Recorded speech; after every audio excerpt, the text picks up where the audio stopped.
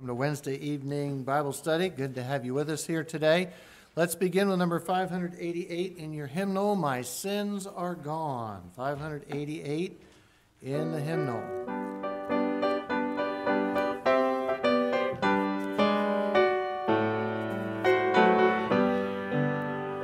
You ask why I am happy, so I'll just tell you why. Because my sins are gone.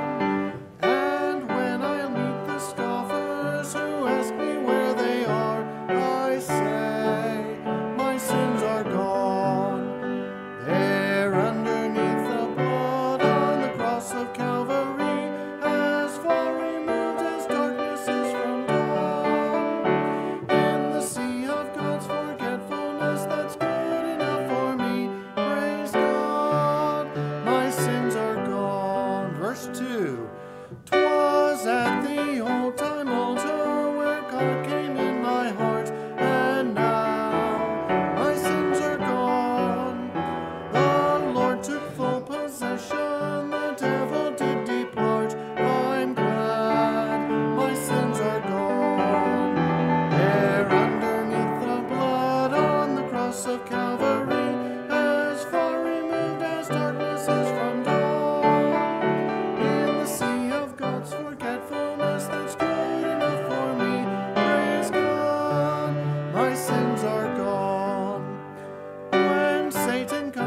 tempt me and tries to make me doubt.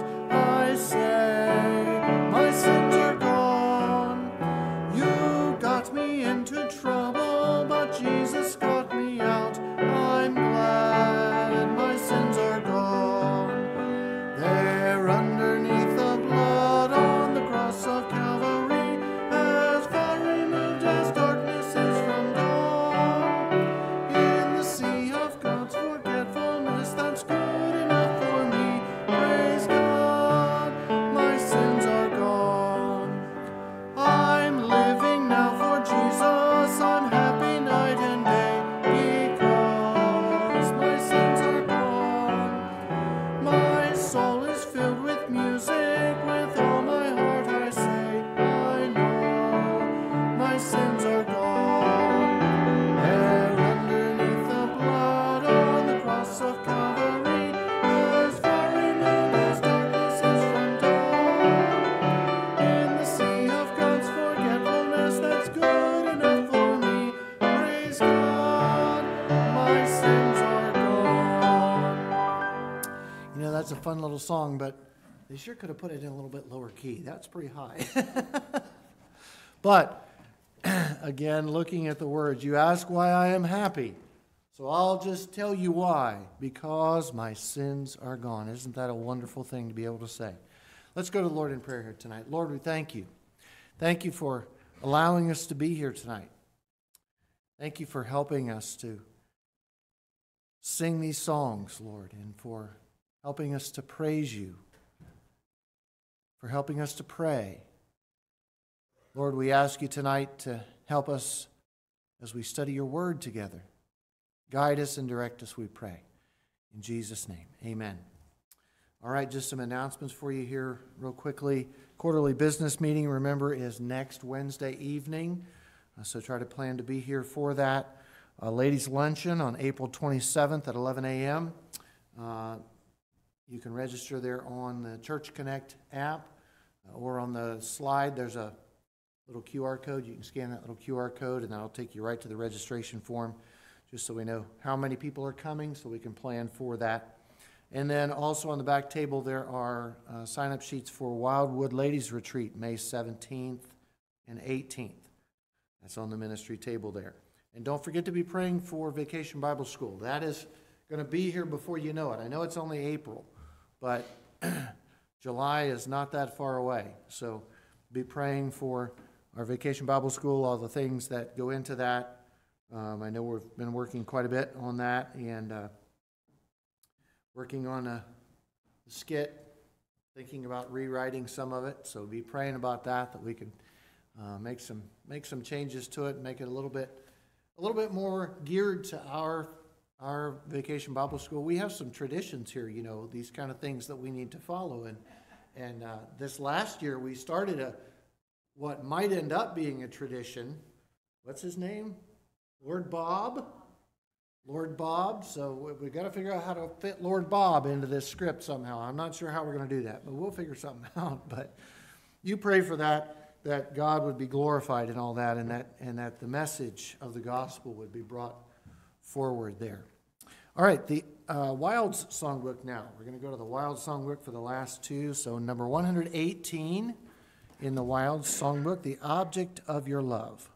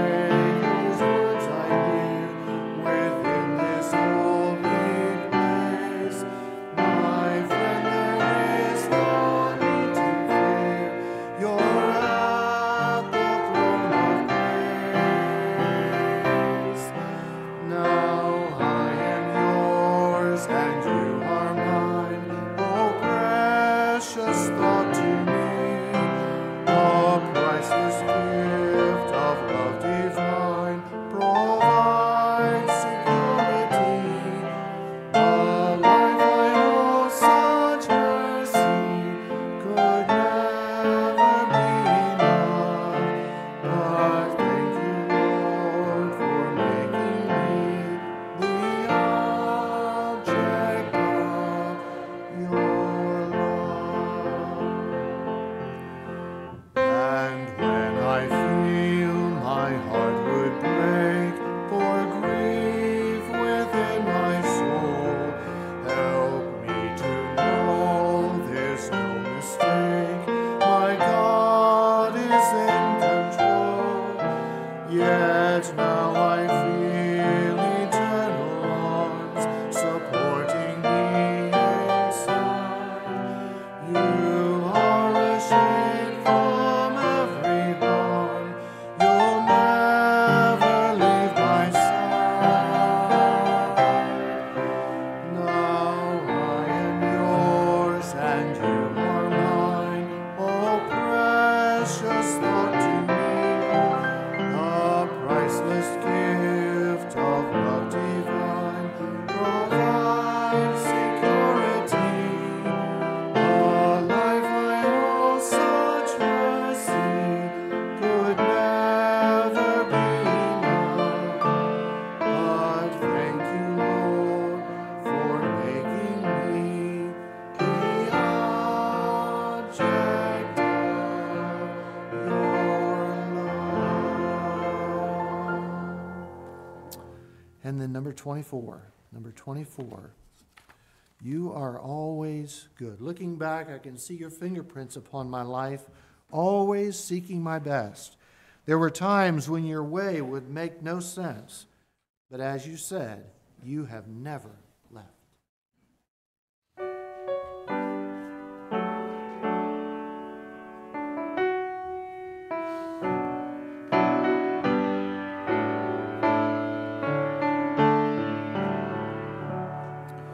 Looking back, I can see your fingerprints upon my life, always seeking my best.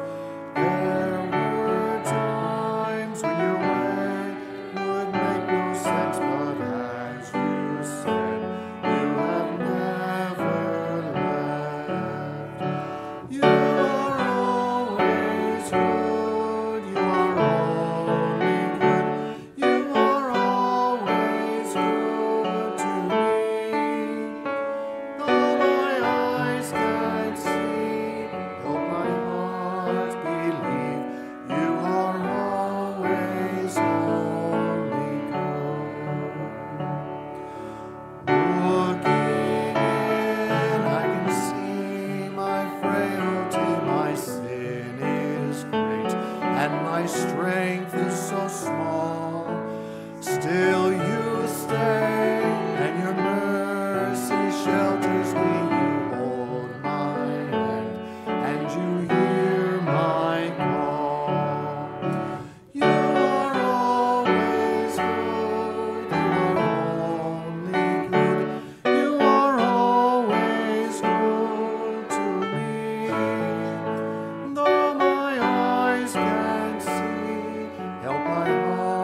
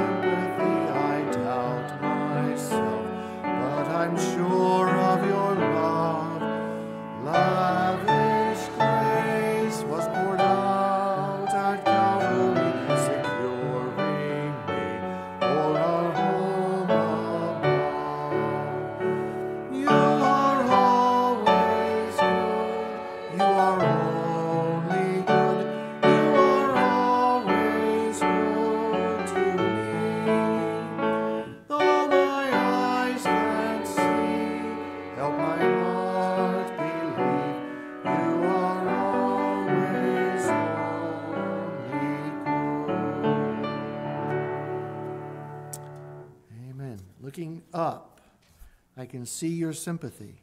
I doubt myself, but I'm sure of your love. Lavish grace was poured out at Calvary, securing me for our home above. What a powerful song that is. All right, turn to Acts. Acts chapter 5. I had put on the slide, I don't know whether you were watching that or not, but I had put on there Acts chapter 6, and then as I was studying today, I realized we forgot a part of Acts chapter 5, so we're going to back up a little bit and grab that, and then we're going to head out to next time. Acts chapter 5. We're going to begin in verse 33. Remember, the last time we were here, Peter and the apostles. Oh, I forgot to say, we were supposed to have a guest speaker tonight. I forgot to tell you why I'm standing up here. He called me on Monday, I think it was, and he came down sick. He's apparently struggling with gout. So he said, I can't move, so I can't make it. And I said, that's fine, no problem. We'll reschedule. It's a young man from Marietta Bible College. We were going to be his first church, I think. So I don't know whether we're going to end up being his first church or not, but I told him, no problem, we'll be gentle. It's fine. We appreciate giving opportunity to these young men. Our young men, we've got our young men are stepping up and asking to preach now. So we've had Jeremiah, and I've got 2 more asking to have a chance to preach. So what a blessing that is. We're looking forward to that. I'm going to be working that in. But tonight, you got to listen to me again. I'm sorry. All right, Acts chapter 5. As I was saying, they were in the prison. They got thrown in the prison for preaching there in the temple, and then overnight, the angel let them out right past the guards. Guards had no clue, and they went back and were preaching in the temple again as the leaders came together, the council came together, and lo and behold, they brought them without violence to the council. Didn't we teach you or tell you not to teach in this name? And Peter told them, we ought to obey God rather than men. And then he got rather bold with them. The God of our fathers, verse 30, the God of our fathers raised up Jesus, whom ye slew and hanged on a tree. Him hath God exalted with his right hand to be a prince and a savior. For to give repentance to Israel and forgiveness of sins. And we are his witnesses of these things. And so is also the Holy Ghost, whom God hath given to them that obey him. And then verse 33. When they heard that, they were cut to the heart and took counsel to slay them. They were not happy with Peter, with his forwardness, his boldness. Verse 34, then stood there up one in the council, a Pharisee named Gamaliel, a doctor of the law, had in reputation among all the people, and commanded to put the apostles forth a little space, and said unto them, Ye men of Israel, take heed to yourselves what ye intend to do as touching these men. For before these days rose up Theudius, boasting himself to be somebody, to whom a number of men, about 400, joined themselves, who was slain, and all as many as obeyed him were scattered and brought to naught. After this man rose up Judas of Galilee in the days of the taxing, and drew away much people after him. He also perished, and all, even as many as obeyed him, were dispersed. And now I say unto you, refrain from these men and let them alone. For if this counsel or this work be of men, it will come to naught. But if it be of God, ye cannot overthrow it. Lest haply ye be found even to fight against God. And to him they agreed, and when they had called the apostles and beaten them, they commanded that they should not speak in the name of Jesus, and let them go. And they departed from the presence of the council, rejoicing that they were counted worthy to suffer shame for his name.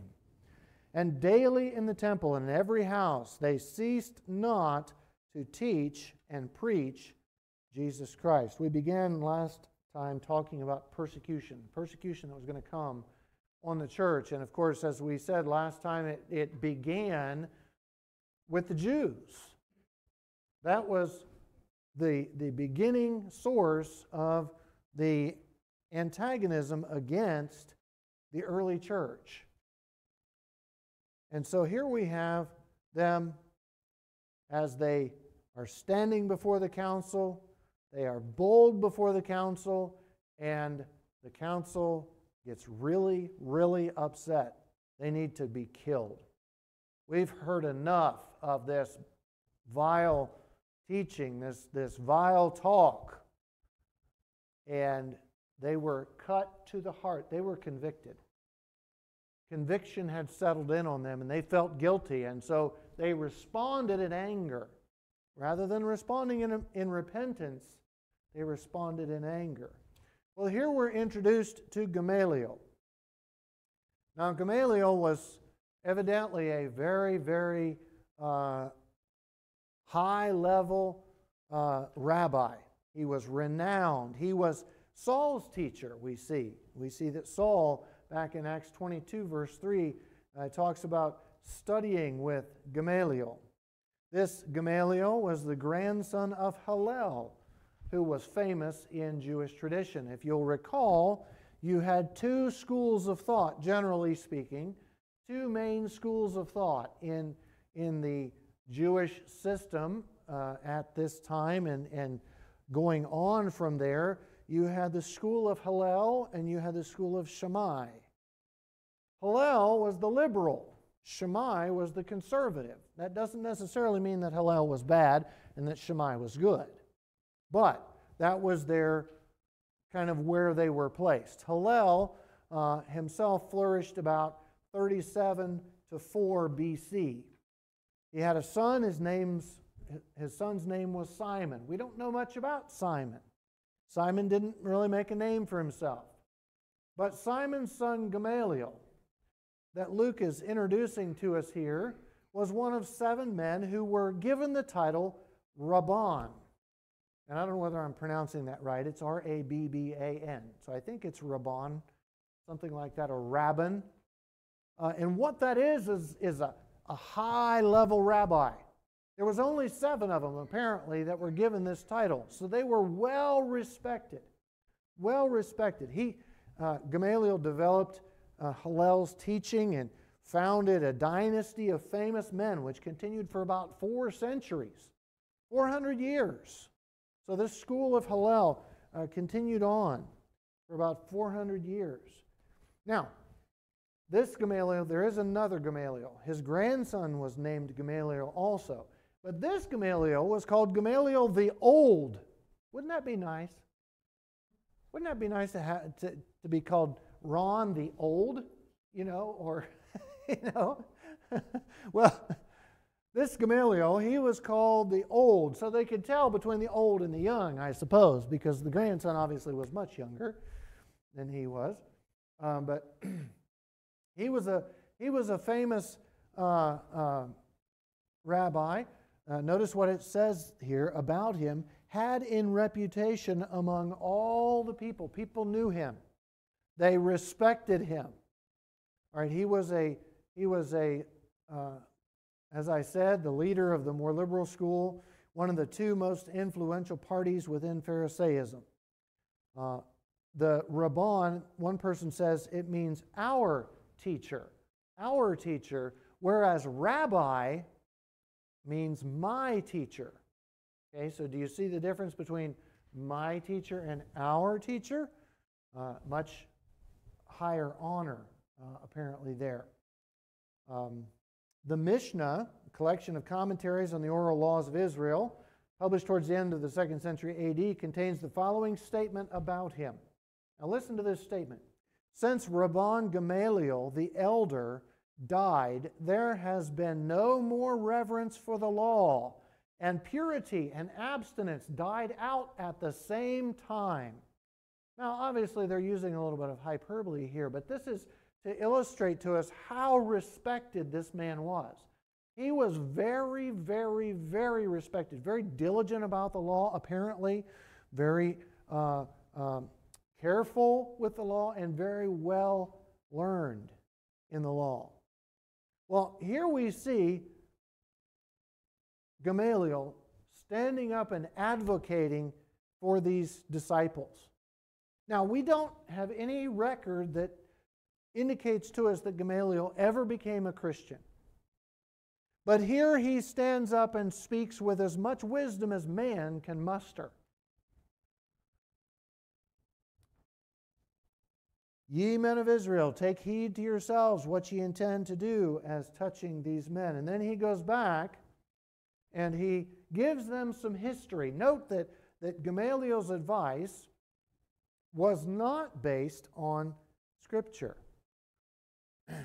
He was not basing his Scripture on God's Word. He was basing it on history. This is what we have seen in history. He didn't go back to the Scriptures and say, look, this is what the Bible says about the Messiah, or the law says about the Messiah.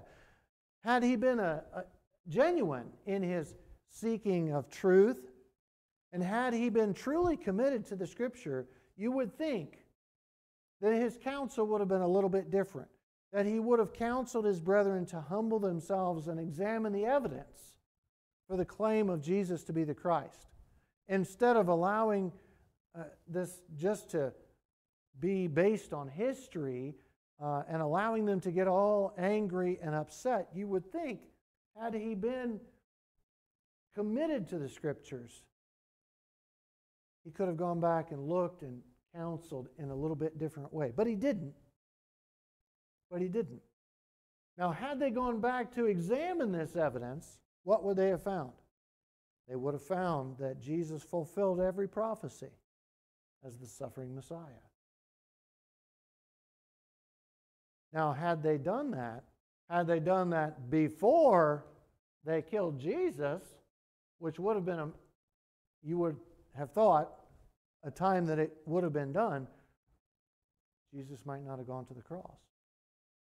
God had a plan here, and God worked out His plan, and His plan is continuing to be worked out here with Gamaliel. Notice what happened when he gave this counsel to them. Whether they actually calmed down or not, I don't know, but what they did, they agreed with him. But if it be of God, ye cannot overthrow it, lest haply ye be found even to fight against God. It's an interesting thing that he says there. Do you want to fight against God?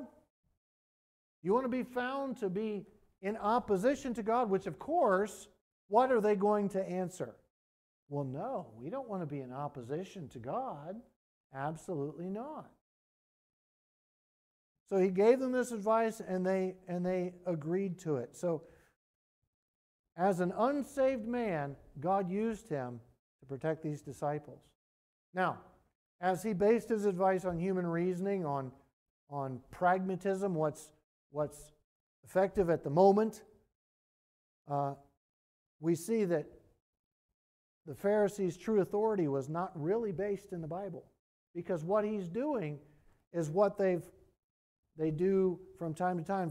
If you read through the Scriptures, they look at the history of the thing. They look at the opinions of the thing, and it ends up being based on what the rabbis said.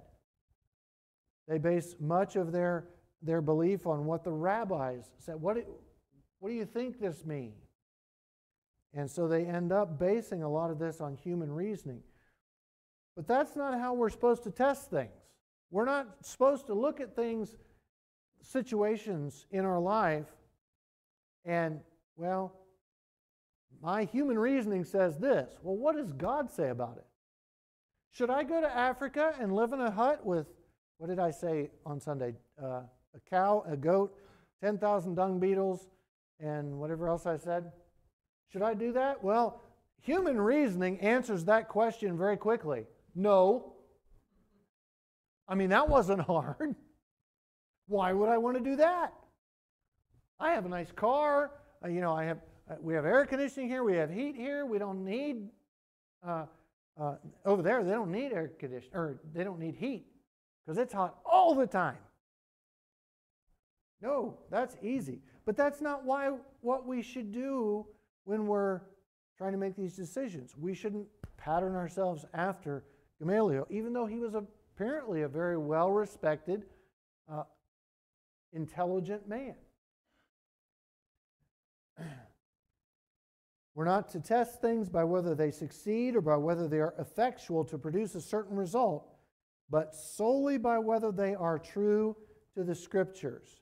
Now, thinking about that, whether they succeed or whether they are effective to produce a certain result, but solely by whether they are true to the Scriptures. Think about today and some modern examples of things that we in the church consider doing, not necessarily just our church, but in churches around. What are some things that people move forward with based on human reasoning rather than what the Bible actually says? Anybody give me any examples? Some things that you can think of? You want to grow a church. You want to pay for a church building. You know, I drive downtown Zanesville and I look at some of these old, magnificent church buildings, and I thank the Lord that I don't have to pay the bill to take care of them, to heat them, to clean them, to repair the roof, and all that kind of stuff. But somebody's got to do it. So what kind of decisions are made that aren't necessarily according to Scripture, but rather through human wisdom? Anybody have any thoughts on that? I'll give you yes. Bring in worldly music. Okay? Because when we bring in worldly music, what's the thinking? What's going to happen? Bring in people. Yeah, you bring in worldly music, bring in worldly people. Okay? Is that a good thing or a bad thing? Well, it can be a good thing. But what does the Bible say?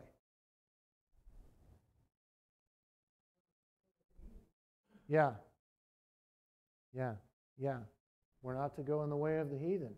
What else? Any other ideas? What are the things?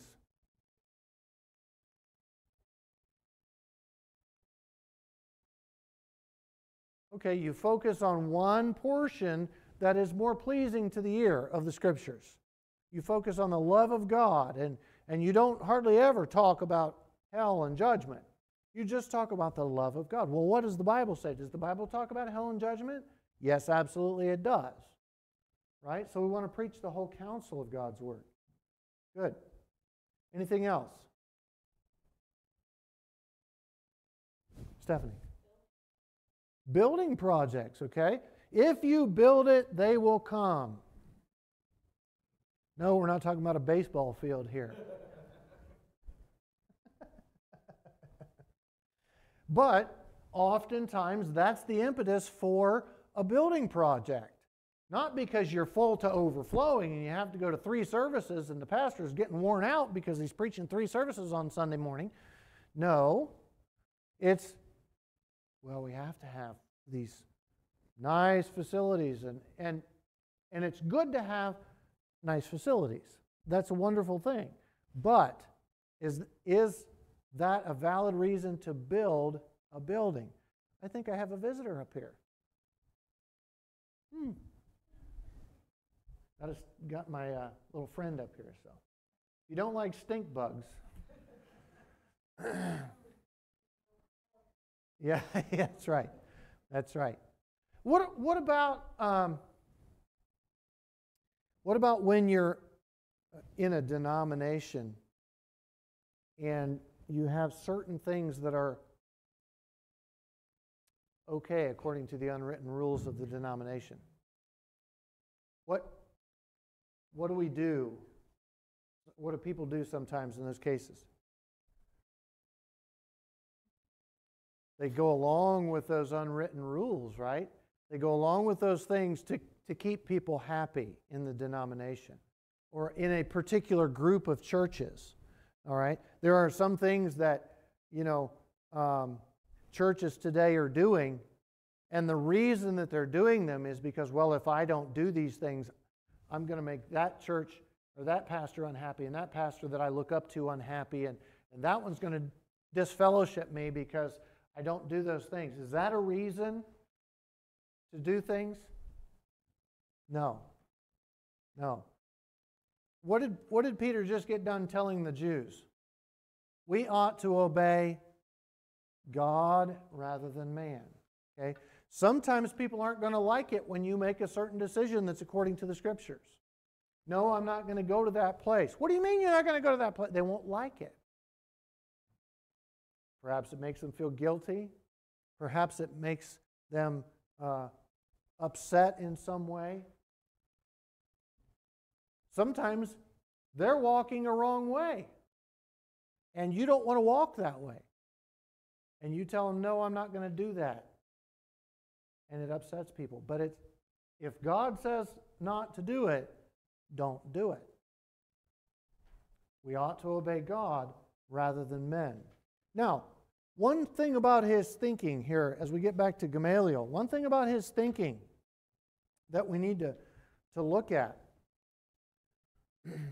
What is he saying here? This man of, let's see, he talked about Theudius first, had 400 men, he was slain, and all the rest, as many as obeyed him, were scattered and brought to naught. So this Theudius, whatever he was going to do, caused trouble. Because he was slain, then everybody else scattered, and it was brought to naught. Then there was Judas of Galilee. He also perished, and they scattered. Okay? Refrain from these men and let them alone, for this counsel, if this work be of men, it will come to naught.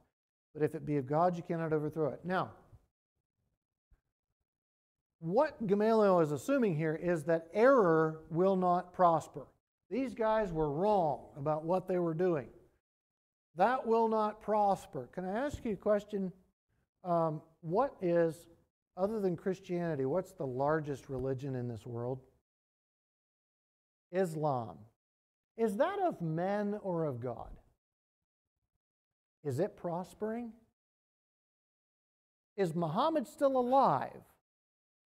No. So it didn't work the same way as it did for these two in Gamaliel's day. Wrong or error did prosper and still is prospering. In 2 Timothy 3:13, flip back there to 2 Timothy real quick.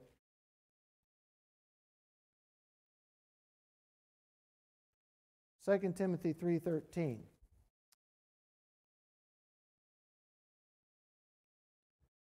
When we talk about evil and the prospering of evil, but evil men and seducers shall wax worse and worse, deceiving and being deceived. What does that tell us about evil in our day today? What's going to happen? It will increase. So if we leave it alone, it's not going to go away. Well, Gamaliel's advice is leave it alone. If it's not of God, it's going to fall away. It's going to fail. Well, the Bible says evil is going to increase.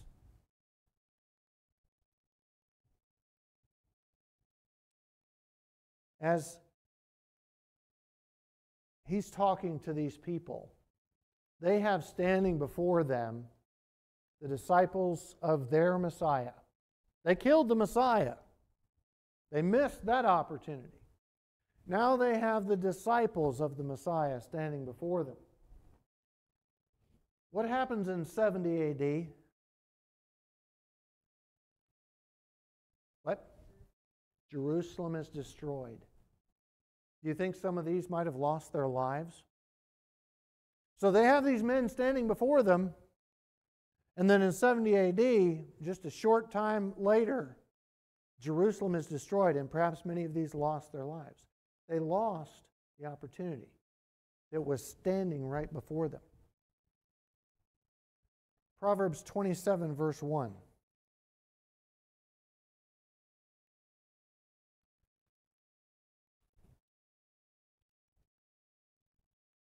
Proverbs 27, verse 1. Boast not thyself of tomorrow, for thou knowest not what a day may bring forth. What does that tell us about following Christ? When's a good time to follow Christ? Now. Today. Gamaliel said, wait, if it's of God, it'll flourish. If it's not of God, it'll pass away. Shortly before his death, Benjamin Franklin wrote the following to Ezra Stiles, president of Yale University. As to Jesus of Nazareth, I have, with most of the present dissenters in England, some doubts as to his divinity, though it is a question I do not dogmatize upon, having never studied it, and think it needless to busy myself with it, when I expect so soon an opportunity of knowing the truth with less trouble. He wrote this letter to this gentleman on March 9th of 1790. He died on April 17th. Just over a month later, he died. He thought he could wait until after death to decide who Jesus is, but it was too late. Only in this life can we bow the knee to Jesus Christ and His gospel. So as we look down through his advice, do you think his advice was good?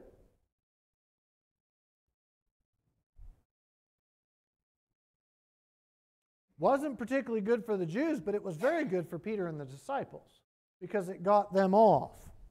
Okay? Remember, they were going to slay him. So God used Gamaliel and his pragmatic advice to free Peter and the other disciples. Notice what it says there.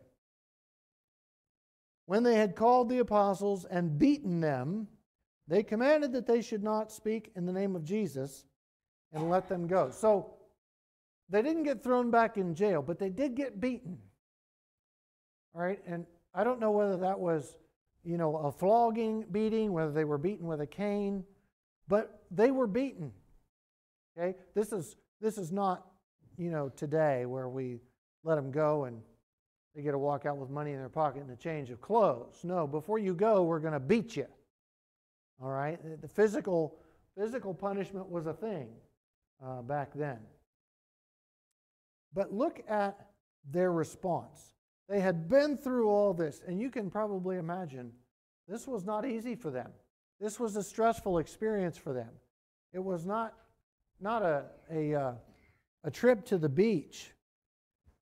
They came before the leaders of the Jews. They were in jail there for a time. And then they were beaten before they were let go. But they were let go. And they were alive. And what did they do? And they departed from the presence of the council, rejoicing that they were counted worthy to suffer shame for His name. So they faced this persecution that perhaps would cower any of us here into being quiet from now on.